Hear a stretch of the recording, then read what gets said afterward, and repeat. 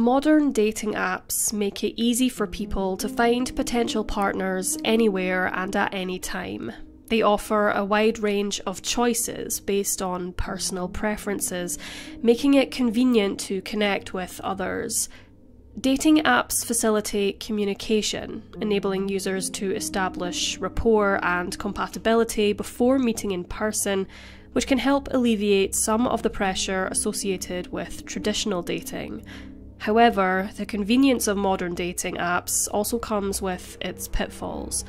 Superficial judgments based solely on appearance or brief profiles can lead to a culture of superficiality and may overshadow deeper compatibility factors.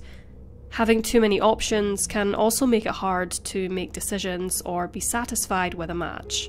Plus, there is a risk of people not being honest about who they are, leading to trust issues and even scams, such as catfishing, a topic central to the case of Ingrid Lyne, a 40-year-old nurse and mother of 3 from Washington in the United States. For those perhaps unfamiliar with the term, catfishing is a deceptive practice where someone creates a fake online identity to deceive others, often in the context of social media or dating platforms. These individuals use fake names, photos, and personal information to establish relationships with unsuspecting victims. Catfishers may engage in these actions for various reasons, such as seeking attention, emotional manipulation, or financial gain. Victims of catfishing often experience emotional distress and betrayal upon discovering the true nature of the person they thought they were interacting with online. Ingrid Marie Rounsaville Lyne, quote, lived life large, even though she was petite, and moved to Washington in 2000. By 2016, she was a devoted mother to 3 daughters, Reese, Brooke, and Noelle, and was 2 years divorced. However, both she and her ex-husband, Phil, were on good terms. She worked as a nurse at the Swedish Medical Center in Seattle, Washington. In 1993, she completed her studies at Canyon del Oro High School, followed by earning a Bachelor of Science in Nursing from the University of Arizona in 1997. The Lyne family resided in a home in Renton, located near Seattle. Renton is a diverse city known for its natural beauty and history. Home to Boeing, it has a rich industrial past. Today, Renton offers urban conveniences alongside outdoor activities like parks and trails, with Lake Washington adding to its charm. Its bustling downtown hosts shops and eateries, creating a vibrant community feel.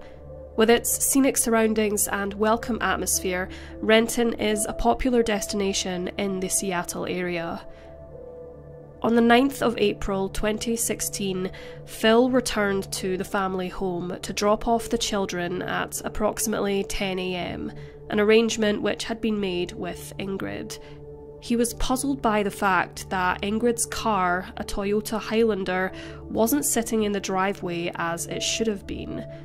It was peculiar, as Ingrid was not due to have a work shift that day, and even if she had made other plans, it was highly unusual for her to not inform Phil about such changes. Phil called her several times, however his anxiety began to manifest further when she did not receive him on the other line. Unable to enter the property, Phil called Ingrid's mother, Georgia Bass, and she subsequently arrived at the home with a key to the front door. The pair entered and were met with silence. Inside the house, Georgia discovered Ingrid's purse, cell phone, and various personal items, including her driving license. However, Ingrid herself was nowhere to be found. Georgia promptly dialed emergency services to report her daughter as missing. Authorities then contacted Ingrid's acquaintances and neighbours for information. One friend disclosed that Ingrid had sent a text message the previous evening, April 8th, mentioning she was on a date around 10:35 p.m. Additionally, a neighbour mentioned that Ingrid had been seeing a man named John. Other neighbours reported a last sighting of Ingrid at her mailbox before she departed from her home. Since Georgia and Ingrid shared a phone account, Georgia had immediate access to Ingrid's phone records. Upon reviewing the records, she observed that a particular phone number appeared multiple times bearing a Montana area code. Aiding her mother in her quest to find Ingrid, Ingrid's sister typed the phone number into an online search engine and found a Facebook account associated with the number. The profile belonged to John Robert Charlton. Georgia decided to message John and ask as to whether he knew the whereabouts of Ingrid, and further informed him that she had called 911. Their messages went as follows. "My name is John. I thought she was with her kids today. When did you see her last? She's not here. Her phone is here and driver's license and purse, but she's not. Please respond. I've called 911. 911? What's going on? We went to the Mariners game last night, but we didn't stay the night together because she has her kids today. Not sure what she has told you about me and our relationship. She's missing. What time did you see her last? A police officer needs to speak to you, as you may be the last person who saw her. Can you please call me? I know your name is John Charlton, so please call me. Please, John. Did Ingrid say anything about someone coming to see her after you separated from her last night? We can't find her or her car.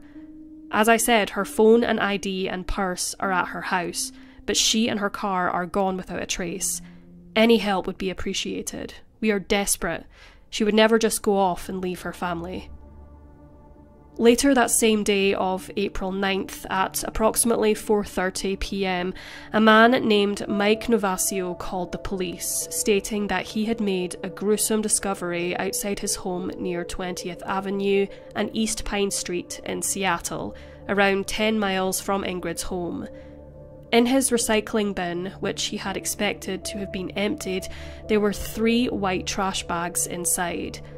Lifting the bags out for closer inspection, which he noted were incredibly heavy, he saw what he thought was a human foot.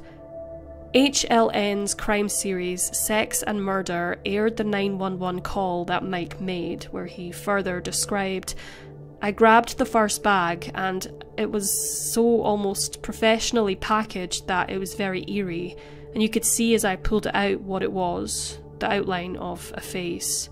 It was found that within these bags were human remains, a left arm, a right leg, and the head of a woman who was later identified as 40-year-old Ingrid Lyne. According to records, on the 10th of April, detectives discovered blood, pieces of human flesh, and a 15-inch pruning saw in Ingrid's bathroom. Additionally, they found trash bags resembling those in which Ingrid's remains were located.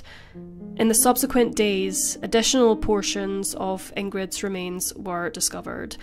Some were located in a cooler bag along 20th Avenue, situated between East Union and Marion Streets in Seattle, while others were found at a recycling centre on South Hanford Street in Seattle.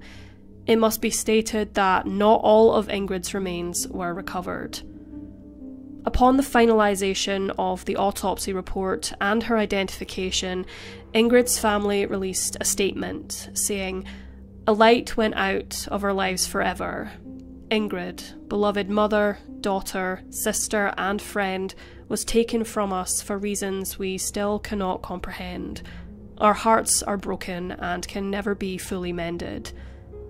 The autopsy confirmed Ingrid's cause of death as having been homicidal violence. Shortly after her death, her family set up a GoFundMe page to raise funds for the futures of Phil and Ingrid's daughters, which raised over $270,000. According to police reports, 37-year-old John Charlton informed authorities that he and Ingrid had been in a relationship for roughly 1 month, having met on dating site Plenty of Fish. On his dating profile, he stated his body type, height, hair and eye colour, and that he was a non-smoker. He listed his personality as a free thinker, and that in regard to dating, he wasn't looking for anything serious and was mainly seeking friends to meet up with. He said he didn't drink often, was a practicing Catholic, and was a student from Seattle. It became apparent to Ingrid upon meeting and getting to know him over the course of a few weeks that his life wasn't quite as good as he made it out to be on his dating profile. It transpired that he didn't own a vehicle, or have a steady job, or even have a house to live in. Ingrid chose to keep this casual relationship private and did not inform her loved ones that she was seeing someone. John claimed to have stayed overnight at her residence on several previous occasions. John and Ingrid had made plans to attend a Seattle Mariners game together on Friday, April 8th, 2016. Following the game, they visited a bar where John consumed an excessive amount of alcohol before returning to Ingrid's residence in Renton. Police reports indicate that John informed detectives that he awoke the following morning on a downtown Seattle sidewalk, where detectives later discovered Ingrid's 2015 Toyota Highlander, a vehicle John admitted to stealing. John Charlton was subsequently brought in for questioning and became the main suspect in the case.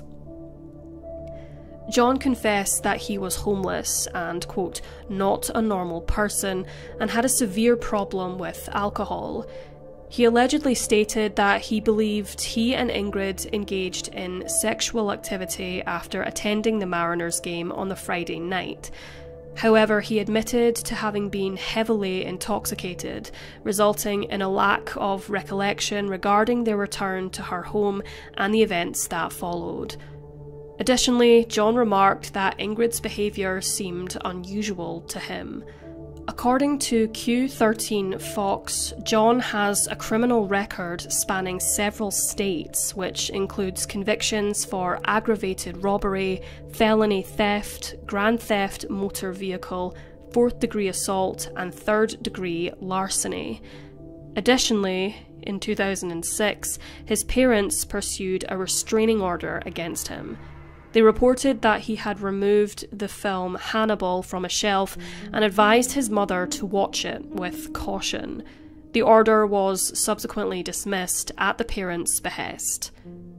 John Charlton was arrested and charged with the murder of Ingrid Lyne. He chose to plead guilty to first-degree murder, meaning that a trial would not take place. This meant that many questions about Ingrid Lyne's final moments were left unanswered. John Charlton confessed to strangling Ingrid at her residence in Renton during the early hours of April 9th, 2016. He never disclosed his motive for killing Ingrid. He was sentenced to 27 years and 9 months in prison for the murder. The Seattle Times reported that at John Charlton's sentencing, Phil Lyne spoke before the court, highlighting the profound and enduring loss that his daughters would bear for the remainder of their lives. He said, quote, "Our daughters continue to thrive, but they miss their mother every day." Life is fleeting and time is short, underscoring the importance of making meaningful connections and experiences. While dating apps offer opportunities to meet new people and potentially find love and companionship, it's crucial to remain vigilant and cautious in navigating these platforms. Ingrid Lyne was adored for her quick wit, infectious smile and devotion to her family, and will forever remain in the hearts and minds of those who loved her.